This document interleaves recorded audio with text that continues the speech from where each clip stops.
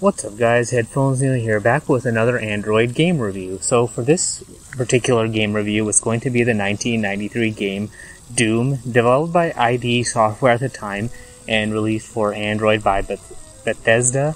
I'm not sure if they bought the other out, or if it was a change of ownership, but in any case, the game is available for Android in the form of the Ultimate Doom, which is a proper name for the game I'll be reviewing. So the game has 4 chapters.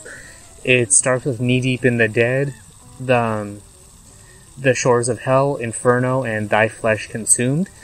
From there you have the option to, or when you start playing the game, you have the option to select from 4 difficulty levels. I actually didn't note the names, but basically it goes for easy, medium, hard, and then hard. And I think there's also a 5th one called Nightmare or Ultraviolence, one of the high-end ones. So it's basically, if you're really good at playing the game and you have really good aim, then you can get through that game. Or if you're speedrunning and you want to get through the game as fast as possible on the hardest level, then for me, that's kind of what that's there for. But basically, if your skill is really high, then you can try it on Nightmare mode, where you get a big number of bosses.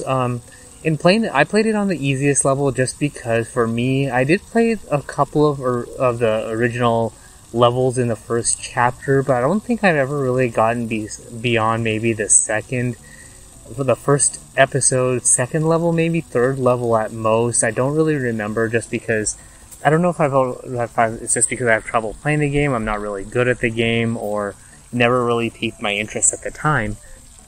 But I decided that I'd finally play the game, see what all the hubbub is about, and see if I can actually finish the game and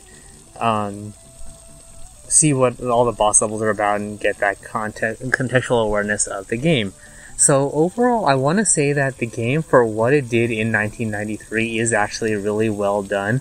It essentially pioneered the first-person shooter game. Multiple levels, different bosses, episodic chapters, multiple levels with different types. You could arguably say that some of the levels were repurposed maps of some of the other levels, but they do an interesting thing with layers and textures and things like that. So even though you're playing on one solid level and you're really only going forward, backward, left, and right, basically in it's kind of like a 2D, 3D merged environment. So even though you have stairs that make it look like you're going up or down, you're really only going straight. But it gives you that perspective as if you were going up and down. And then sometimes things do stand out where you do have enemies on different levels, and when you shoot, your weapon does fire upward, even though you don't actually move your gun up and down. You don't have that ability to move your gun around in a 3D space like you would do in most modern games. So thinking similarly to games like Max Payne for me, and basically any other game that allows you to move your gun around. So that's one of the drawbacks, but when you're playing the game, once you get used to that, you don't really notice any downside. The only major drawback for the game now, playing it basically 27 years later, is that the graphics don't really stand out. It's very pixelated, but the graphics for the time were very well done. So even playing it now, you can think of it kind of like a retro 8-bit game that's released now, but this is something that was done 27 years ago, so it isn't all that difficult to play. So things kind of get hard to see when you're up close on an enemy, when there's one of the invisible demons that you have to kill.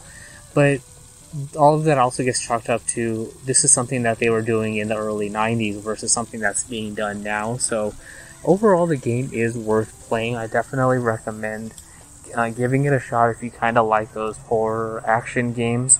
And it does, even on the easiest level, it felt difficult enough. It kind of becomes rather than just a demonic or defeating the demons of hell, it becomes a maze platform game where you have to get through a maze of a level and then figure out how to get to the exit, either by finding the door to begin with, going through secret levels, or finding key cards and things like that in order to unlock different doors to get to different parts of the level. So with some of that stuff out of the way, overall the story I found kind of holds up, even though in the game it was kind of scarce as far as kind of what you're trying to do in the game. So one of those things I recommend doing is reading a little bit about the story beforehand, because at least in the Android game, you don't really get much of what's going on aside from you're a guy dropped into some sort of demonic invasion. So essentially what happened is that the employees of the UAC, the Union Aerospace Corporation, somehow were able to open a portal to hell on their Mars base. So the base was overrun by imps and demons and various other creatures of hell. So what you're trying to do is save the base, but as it turns out, by the time you defeat the Barons of Hell at the end of the first chapter, you're teleported to intermediary way station for hell. I think it's the one called Phobos, but that's basically the second chapter called the Shores of Hell. So from there, you need to continue fighting off the demons of hell to figure out how to close the portal. And then once you get into Inferno, you're actually teleported to hell. At the end of the Shores of Hell, you have to fight a Cyberdemon, which is guarding the gateway to hell itself. So once you're able to do that, you're teleported to hell itself, and your goal there is to figure out how to close the portal from that side and somehow get back, or either accept the fate that you're going to be stuck there and you have to live out the rest of your life in hell. But that's the point of the third chapter, is that now you're fighting your way through hell to close off that portal and defeat all the forces of hell there. The final boss of the game and the big boss of that third episode or chapter is called the Spider Demon, or the Spider Mastermind, that orchestrated sending the demons on Earth. And I guess by the time you finish that third chapter, you learn that as the character Doom guy, that they were able to send their forces on the way to Earth. So now your goal in Thy Flesh Consumed is to defeat those forces of hell that are trying to make their way back to Earth. So even though you might have closed part of their forces, you now have to defeat the rest of their forces.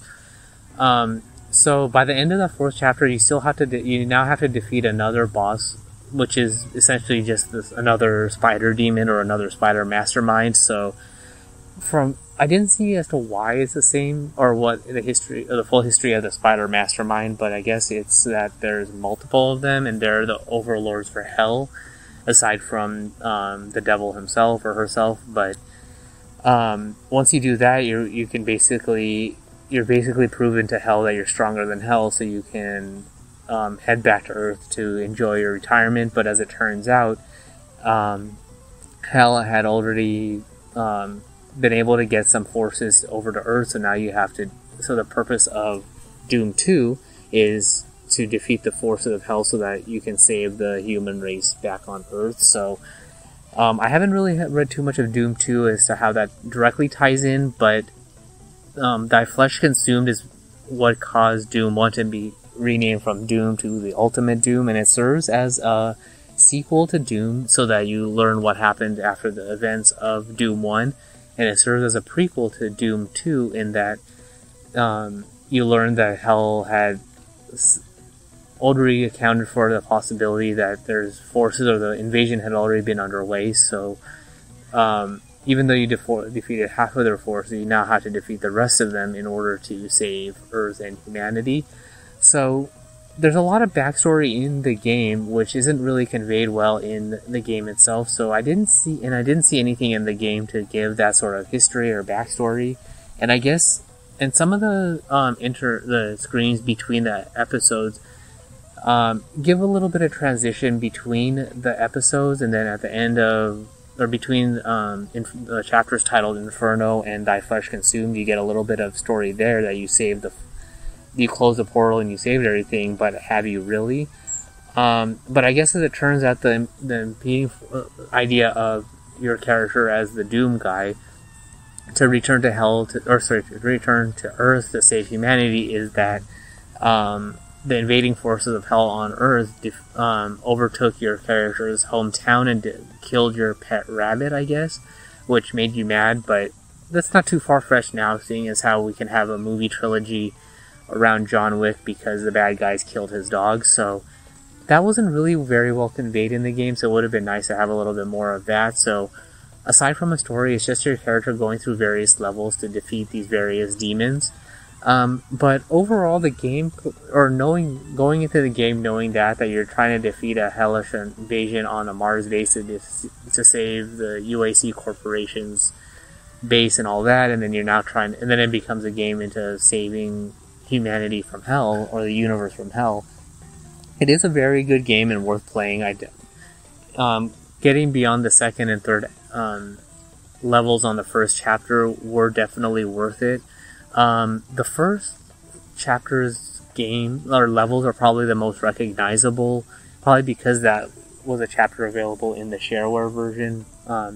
So people see that, but when you get into the second, third, and even the fourth chapters, you do see a lot of the intricacies that went into making the game.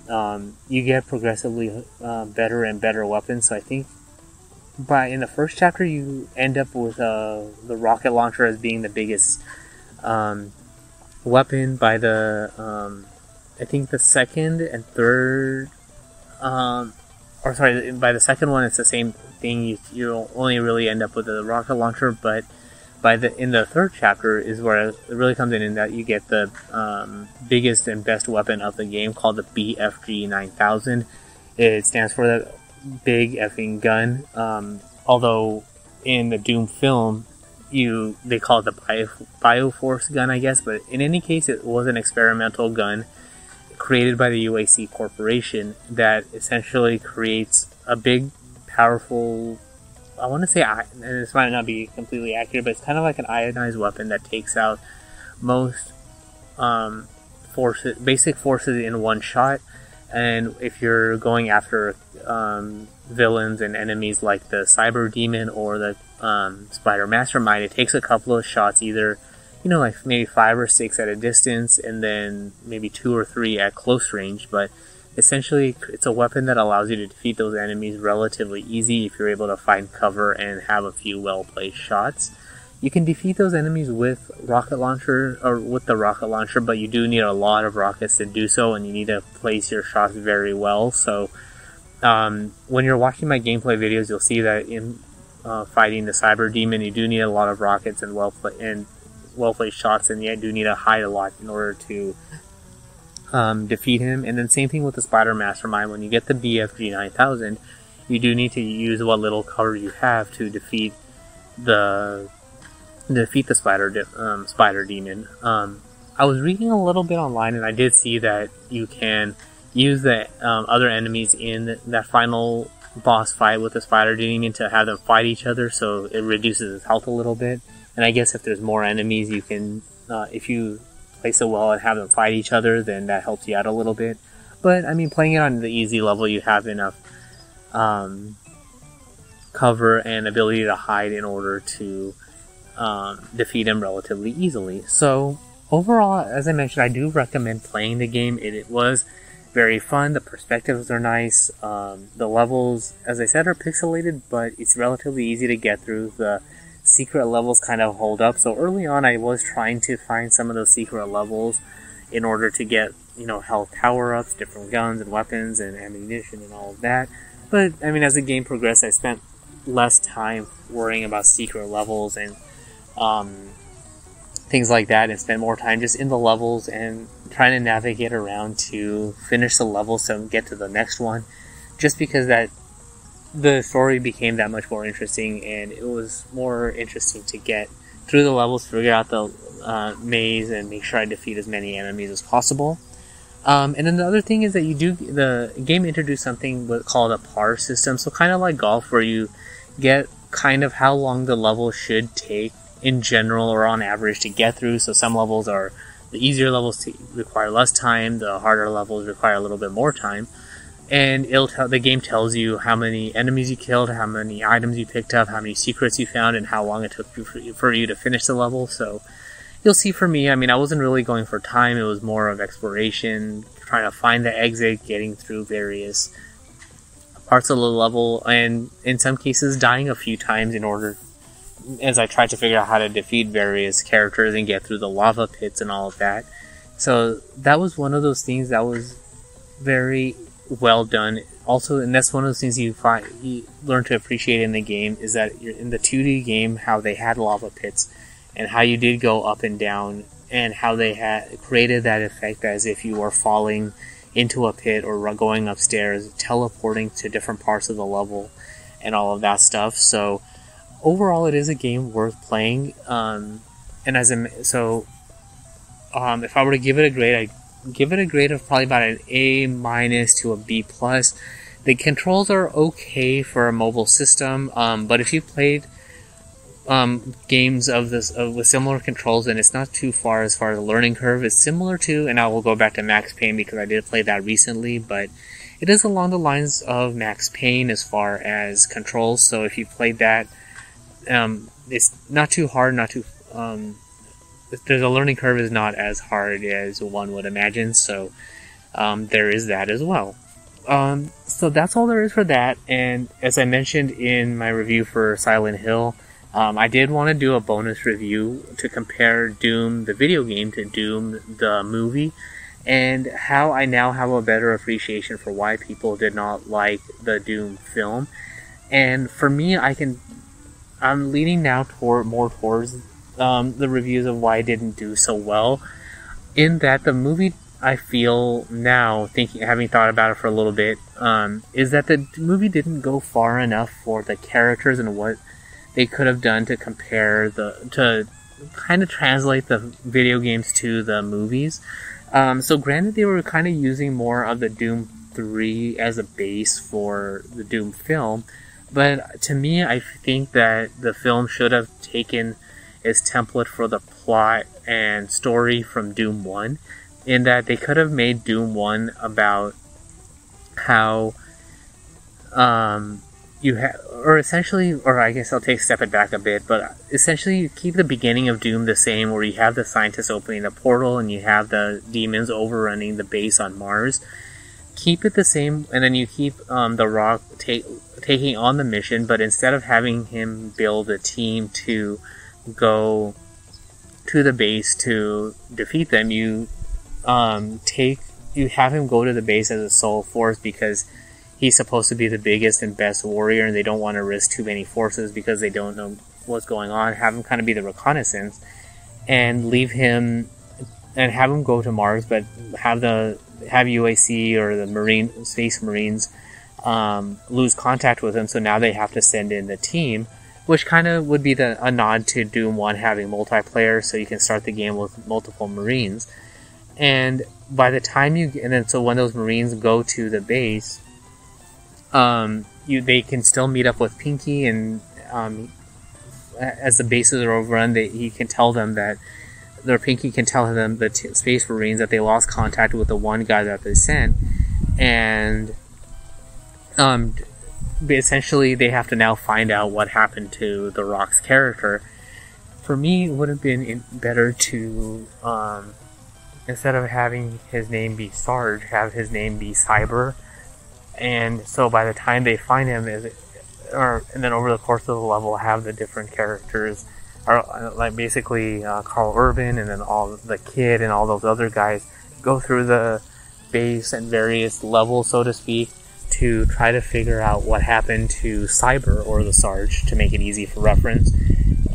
They all, through various events in the film, die out because they're unable to figure out what's going on. They don't have the right weapons, or for example, one person has a pistol and another one only has a shotgun, another one only has a railgun. So